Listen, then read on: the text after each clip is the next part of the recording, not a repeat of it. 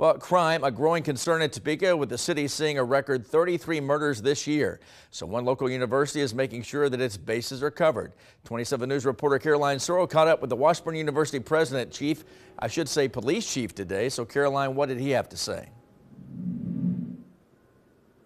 Well, Chief Enos tells me that this uptick in violence is happening nationwide, but Topeka certainly is not immune to any of that.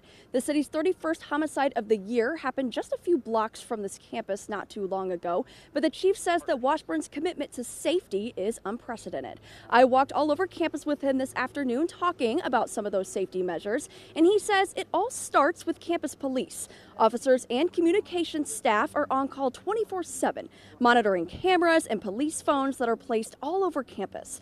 Most of the crime the chief sees here is property related, but he says his officers are always ready to respond to anything.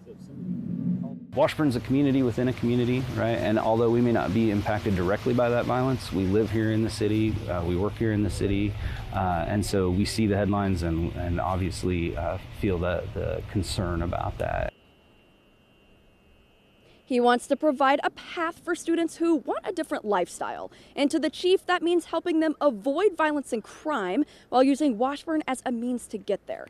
His message to the Washburn community is that this campus is safe, but that doesn't mean that people shouldn't still be aware of their surroundings and report anything suspicious to campus police.